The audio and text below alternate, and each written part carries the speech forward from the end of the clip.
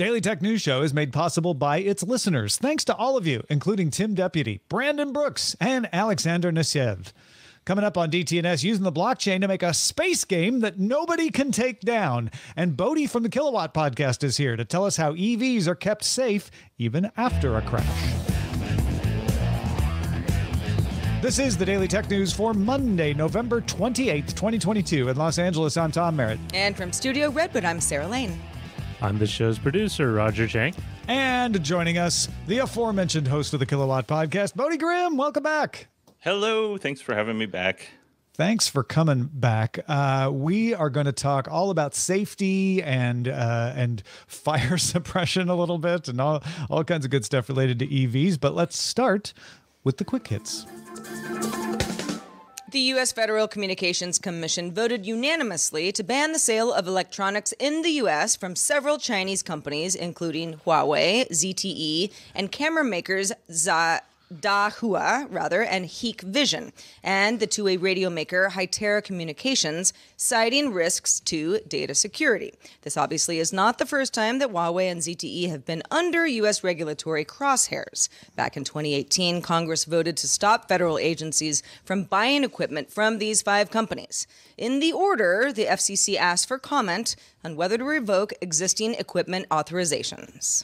OpenAI announced a new Minecraft AI. It's the first bot able to craft so-called diamond tools. The tasks require skilled human players to take about 24,000 actions. With AI systems used to play Go and other goal-oriented games, researchers have typically used reinforcement learning. This is where an AI system is left to dither in a game from scratch without instruction. But Minecraft doesn't have a simple goal. So OpenAI started the Minecraft AI with imitation learning, training a neural network to perform tasks by watching the humans do it. In this case, Minecraft AI watched 70,000 hours of people playing Minecraft. Researchers used another neural network to label those videos automatically, which itself was trained on 2,000 hours of paid Minecraft players that recorded their keyboard and mouse clicks. OpenAI then fine-tuned the bot with reinforcement learnings to carry out the highly complex tasks, kind of similar to that diplomacy bot that we talked about last week. Ireland's Data Protection Commission fined Meta €265 million for failure to take steps to prevent a data leak of personal phone numbers and other profile information impacting over 500 million users. Now, this dates back to 2019, talked about it then, when a malicious actor used Facebook's contact importer tool to scrape this data. Meta disclosed the leak in 2021 and clarified it resolved this issue that was back in 2019. A Meta spokesperson says it has not decided whether or not it will appeal. Bloomberg sources say protests at Foxconn's Zhengzhou iPhone factory will likely result in a production shortfall of around 6 million iPhone Pro units this year. The size of lost production will depend on when Foxconn can get all of its workers back on all of its assembly lines.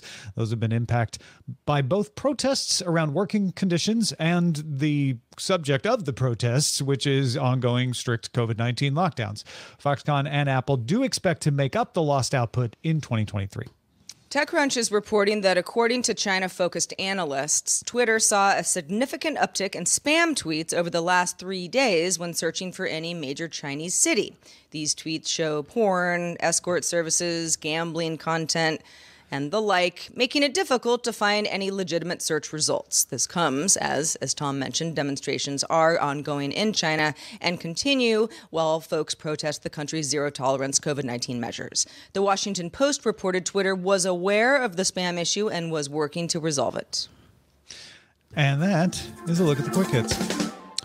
All right, folks, MIT Technology Review's Mike Orcutt wrote an article earlier this month called "This Sci-Fi Blockchain Game Could Help Create a Metaverse That No One Owns."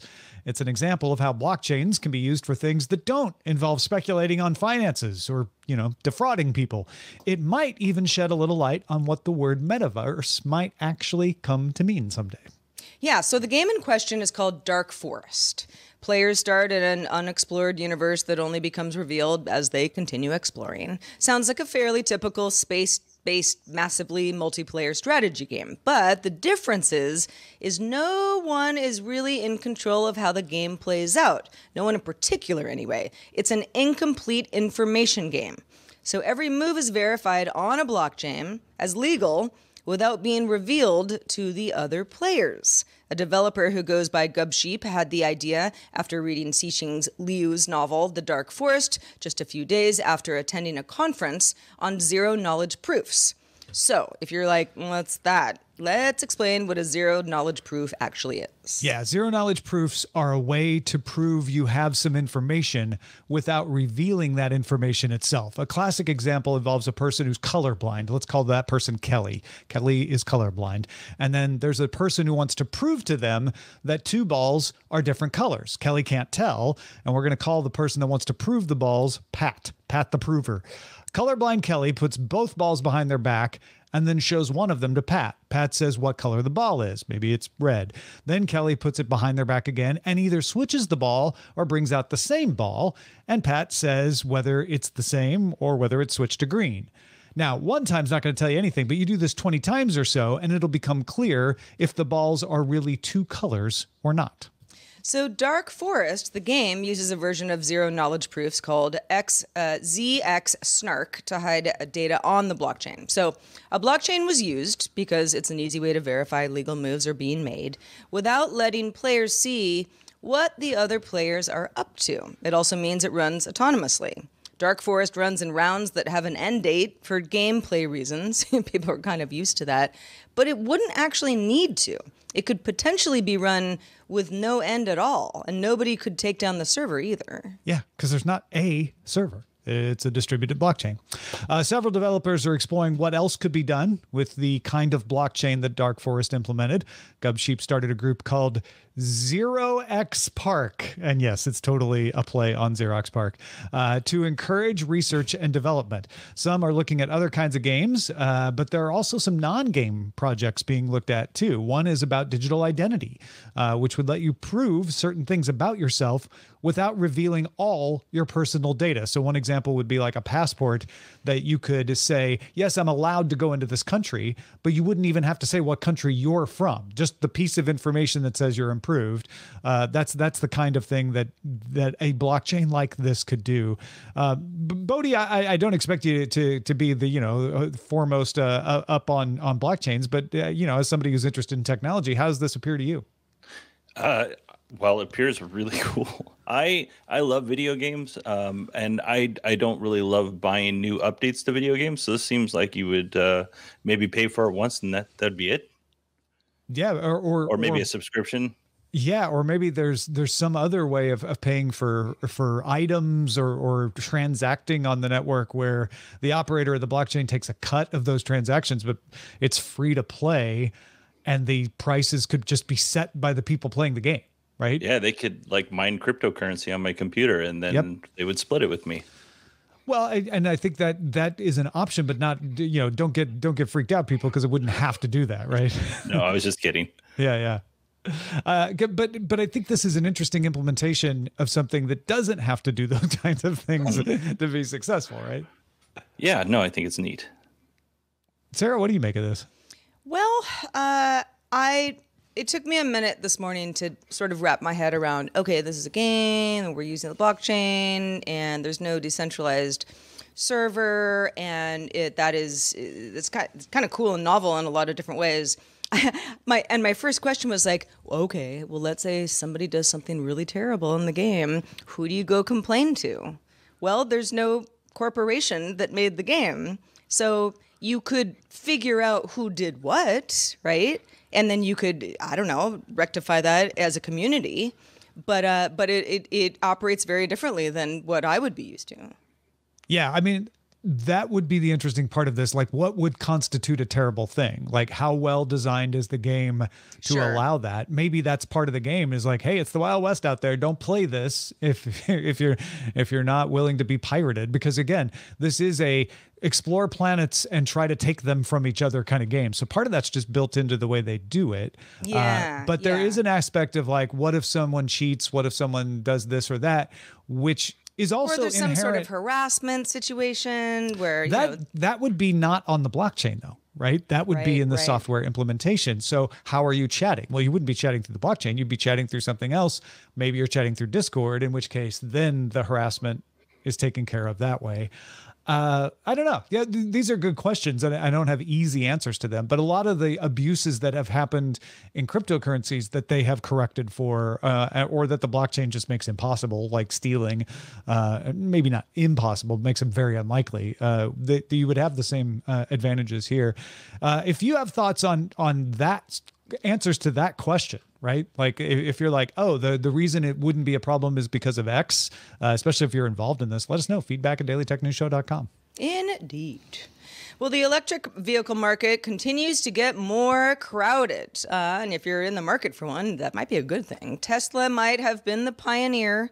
We're seeing aggressive electrification goals from virtually all the big automakers and more EV startups as well. In fact, we're starting to see cars come into the U.S. from markets that traditionally don't really have a stake here. Yeah, one example that a few people are reporting on, the Verge among them, is a Vietnamese electric vehicle maker called VinFast, which shipped its first batch of EVs to the United States.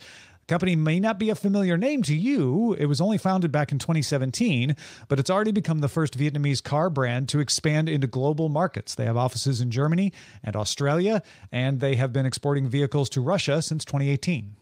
The first U.S. shipment includes 999, and yes, that's just one car shy of 1,000. It's a lucky number. Crossover SUVs called the VF8. You know, you look at some photos, they're pretty nice looking. Performance-wise, these compare well with other EV models. 402 horsepower, 472-pound fleet of torque, and a 290-mile range, starting at around $40,000, give or take, with looks styled by Pininfarina and Torino Design. Some will go to the car subscription service Autonomy, so some of those cars have already been spoken for, but the majority will go to retail pre-order customers by the end of December. VinFast expects to have another shipment on the way in January.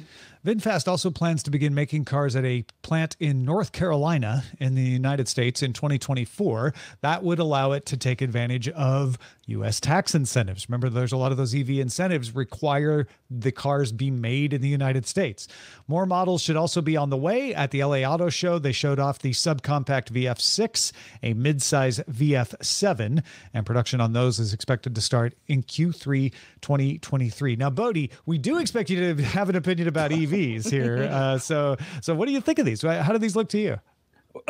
Initially, VinFast showed off their vehicles at CES in 2022, and I'm very high on this company. I think they've basically, since from 2017 to now, they have actually developed and started shipping and producing vehicles, whereas companies like Faraday Future, which has been around for a lot longer than VinFast, they haven't shipped anything yet, and they're always teetering on being bankrupt. Faraday Future, so it's impressive that this company is not in the United States. They built a car, produced a car, and now they're shipping them to the United States. There's also a VF5, which is not mentioned because it's coming later, but it's going to be even more affordable than the VF6 or the VF7. Do you think we are going to see more of these kinds of companies? I mean, because up till now it's been traditional automaker, Tesla, and potential Tesla competitor that may or may not last and goes in and out of business, and none of them have really caught on yet. Are we going to see more VinFast? I hope so. I think, and this is probably going to get me in trouble with a lot of U.S. centric folks, but I think the Chinese automakers are doing it right now. Geely, which owns Volvo, Polestar, and Zeekr. Geely is making a big push here in the United States. I see Polestars all over my neighborhood. Mm-hmm. And of course, you got the XC60 EV for Volvo. Zeekr's a really neat company, and I won't go too much into them to save time, but look at what they're doing. It's really unique, and it's very different from what's going on here in the United States. But you have Build Your Dreams, XPeng, and my favorite company, NIO. NIO is probably the most Tesla-like if you want to compare companies. But NIO has a little personal assistant called Numi, and I'm saying that wrong. But this personal assistant actually, it's like sits up on your dash and it has facial expressions, and it'll tell you when it's raining outside. It'll make jokes. It's just a cute little add-on for the car. And the moment I saw that, I was like, does it point out the windshield and say, "Look, it's raining"? It will. If you have your sunroof open and it detects rain, it will close your sunroof for you. That is actually smart. I've had my windows down a few times and been caught in those situations. Yeah, it's cool. Yeah, and it's a good-looking car without looking futuristic, right? I think that's what impresses me the most about the design, like the external design, is it just looks like a well-designed car. Yeah, not every car needs to look like a rocket ship, or what we presume the future rocket ship's going to look like. Right. I don't know. I feel like all the cars sort of look futuristic because of, I don't know, aerodynamics and just keeping up with the Joneses these days. But yeah, a company called VinFast, who I had not heard of before, from Vietnam, which I, wasn't aware that could make inroads in the U.S. market. I think that's really exciting. I think competition is good. Bring down some prices at the very least. Yeah, and VinFast actually, when they were for the first 3 months of reservation holders, they were very, very giving. They gave you a home charger. You got a credit for $3,000 off or $5,000 off the VF8, VF9, whichever one you chose. You got some breaks on with the battery lease. They actually took reservations, bringing it back on the blockchain. So, I don't know if that was a gimmick or not, but it has all of the perks that you received, and they're all stored on the blockchain. It's just probably a little bit more secure, a little bit easier to manage, possibly, and also good buzzwords for the press release. Yeah. So all three of those can be true at the same time. Well, folks, if you have a thought about VinFast or EVs or anything else, here is our email address. Please send us a note. Let us know what you're thinking. feedback@dailytechnewsshow.com. Earlier this month, Tim Stevens, our automotive correspondent, detailed the work that Mercedes-Benz is putting into making EVs safer, not just to drive, but also during and after an accident for passengers and first responders. We talked about things like automatic disconnection of the high voltage system if a crash is detected, safe routing of the high voltage wires. Bodie, you've developed and taught several classes on this exact subject. What else should we know about how first responders are being trained in handling EVs involved in accidents? Well, here's the thing. This is still kind of new in the fire service. That's not to say that first responders don't know what they're doing, because they know what they're doing. But a lot of this training is happening on the job. Like they show up, there's an electric vehicle, now they got to figure it out. But there's some things that I kind of put together to help not only first responders, but others who might be witnessing an accident and they see firefighters show up and they're like, what are these guys doing? It doesn't make any sense. So for most emergencies, how does an EV and an internal combustion engine car compare? For 99%, we'll say 90% of the emergencies, they're the same. There's not a whole lot you're going to have to worry about. Some of the things that I would be concerned about as a bystander, if you came up onto someone having a medical emergency or if there was a small accident, is we want to make sure that the scene is safe. And the first way we do that for first responders' sake is we identify the car. We need to know if it's an electric vehicle or an ICE car. And then we need to immobilize the car. And this is really important because electric vehicles have instant accelerations. Let's say you have somebody unconscious at a stoplight. Maybe they fell asleep, they had a rough night. And then you're knocking on the window and somebody's walking across and everybody's surrounding the car and they wake up and they get startled and they press on the gas. That car becomes a rocket, or the accelerator. That car becomes a rocket. And now somebody else is going to be injured. So as firefighters, we need to immobilize the vehicle, put it in park. And there's a wide range of ways to put an electric vehicle in park. You just kind of have to do your research on that. But we'll chalk the wheels and things like that. But disabling the car, that would be the third thing. Normally, that would just mean turning the car off and then taking the smart key or cell phone and moving it 6 feet away from the car so it doesn't get reactivated. So it's the same three things as an internal combustion engine car, but you have to do different things because you're dealing with gas or EV or smart locks, which you could be dealing with both. Are there specific concerns with the high voltage system of an EV? What do you do for dealing with those? As a general rule, no. So if you get in a little accident and we have to pop your door open with our extrication tools or something like that, we're not going to disconnect the high voltage system. But if you're in a serious accident, that is going to be something we're going to be more concerned about. So the EV high voltage system is more than just the battery. It includes, the battery, the cables, I'm blanking on the battery management system, motors, the inverter, everything that's in there that is high voltage. We need to stay away from that. It's not just the cables themselves, because sometimes we get focused in on that. And those cables are usually bright orange or bright yellow. We're going to disconnect the high voltage system, and every car has a different place to disconnect the high voltage system. This is why it's really important to read. The auto manufacturers have these emergency response guides. It's really important to at least have knowledge of those guides and where you need to go to disconnect the car, because every car is done differently. Teslas, you open up the frunk, you remove a piece of plastic near the windshield, and then it could be on the left, it could be on the right, it could be on the top. There's a red wire, and it's got a little tag on it, and it shows you where to cut. You have to cut it in 2 different places.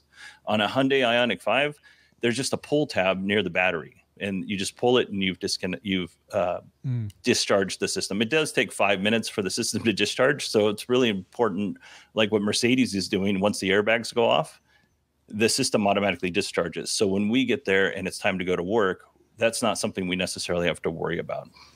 Let's say there's a VinFast car, and you haven't trained on that. Is it just like we would do? You look it up on your phone. How do first responders deal with that? Well, that's a really good question. Typically, on my truck we have 4 people. On the ladder truck we have 5. Not always, but most of the time. And there's enough people that are there that can start looking this stuff up, so that we can have those emergency response guides, so we can move forward. We're not going to delay patient care. We're not going to delay cutting into that car. We would if it was unsafe, but if we feel like we can do it safely, we're not going to delay and wait for those emergency response guides. Do you ever see this is kind of jumping off of Tom's question, a point where it's not up to first responders to figure out, okay, this is the manufacturer, this is how they do it, this is the wire that we need to find, where's the red one, that it would be mandated for car manufacturers to do it all the same way to make it easier for accident situations? Man, I hope so. We don't look up, this is a Chevy SUV versus a Ford SUV. Yeah, We're not confused on that. They all work pretty much the same way. Yeah. But every manufacturer needs, EV manufacturer anyway, feels like they need to be cute and quirky and original. And different. Yeah, like the F1, not the F-150 Lightning, the Mach-E, Ford Mach-E. There's just a button you push on the post, and that opens up the car, which is great. But if let's say somebody gets into an accident and they're unconscious, maybe a bystander isn't going to know how to open the door when they could just open the door and pull the person out if need be, which I wouldn't recommend. Just leave them there if everything's okay. Mm-hmm, sure. But they may freak out and they'd be like, "Oh, I'm going to break the window," and now you've just broken your window, and really all you just kind of got knocked out for a couple seconds, but somebody freaked out. Yeah. Anything that you would tell in general? You've covered a few of these, but in general, for someone either with an EV or approaching an EV accident, to be aware of. Just in general, one of the things that is always surprising to me is when we roll up, and it doesn't matter if it's a car fire that's an ICE car or a EV, people are just standing in the smoke. There is so much nasty stuff in car fires in general. And then the EV batteries, if they're involved, there's a lot of cancer-causing agents. If everybody's out of the vehicle and safe, steer clear of that smoke, because it's just, and even, I mean, we tease cops all the time, but we'll see cops doing it. And you're like, hey, man, you're going to stay out of that stuff. It's going to hurt you. Yeah.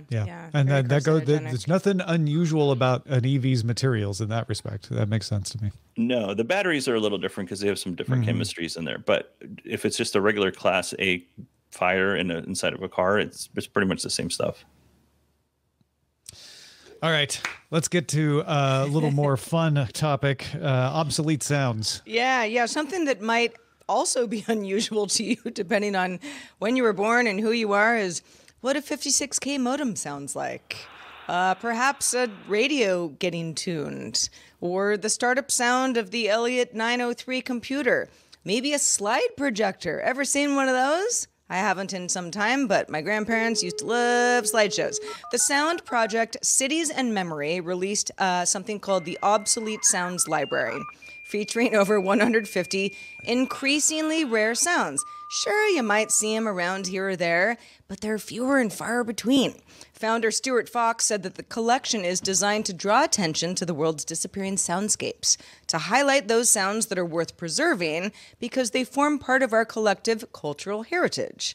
Aside from the actual sound recordings, Obsolete Sounds also include some remixes of each from musicians and sound artists, so people are having some fun with this.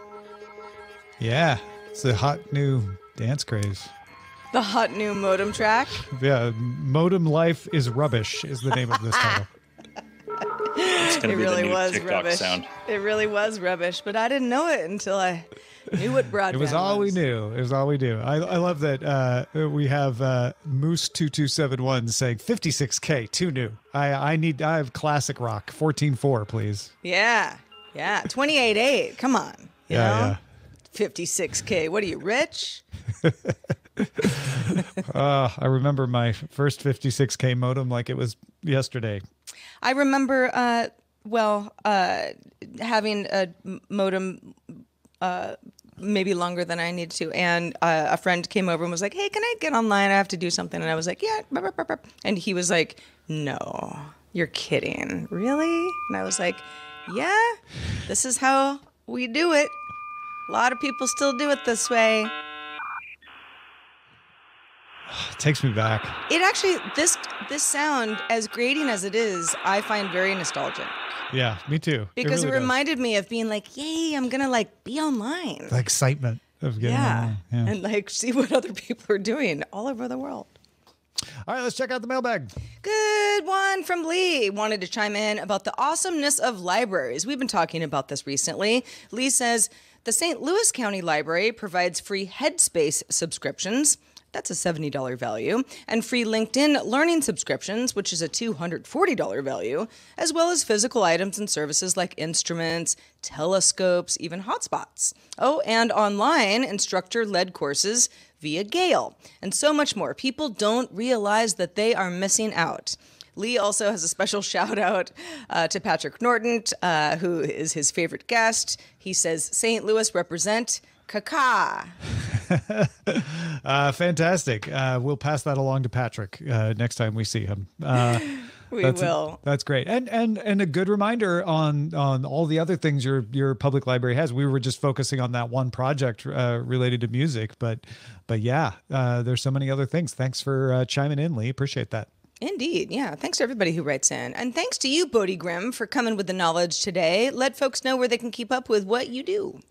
Well, I do a podcast on electric vehicles, obviously. I don't really focus so much on the cars themselves. I focus more on the technology. So, and, behind the cars and renewable energy and stuff like that. So it might be a good fit for folks who listen to this show. And you can just search Kilowatt in your favorite podcatcher of choice, because I don't have a website. Allison keeps getting mad at me to tell me I need to do that. And then if I could just give Allison's show a little plug, because we actually went into more depth on the fire. And it was Chit Chat Across the Pond. Man, I can't remember. You might have to search it. 739. Thank you, 739, where we talked probably about 45 minutes about EV fires. So if anybody's interested in that. Fantastic. Well, we're so glad to have you on today. Come back early and often. We also took a 4-day weekend here in the U.S. for a holiday, but we got some brand new bosses. Those bosses are Ron and Kevin. Ron and Kevin said, turkey be darned. We want to be patrons. So thank you, Ron, and thank you, Kevin. Yeah, we're thankful for Ron and Kevin today, We are. even though it's not even Thanksgiving anymore. We're very thankful for Ron and Kevin. I'm still eating turkey, so, Yeah, indeed. It could be you tomorrow. If you want to join our Patreon, please do so. Speaking of patrons, stick around for the extended show, Good Day Internet, which you can catch right after DTNS ends. We are live, though, on this show Monday through Friday at 4 p.m. Eastern, 2100 UTC. Find out more at dailytechnewsshow.com/live. Tell a friend if you think they'd like the show as well. We are back tomorrow talking smart home gift guides with Nicole Lee joining us. Talk to you then. This show is part of the Frog Pants Network. Get more at frogpants.com. All Diamond Club hopes you have enjoyed this program.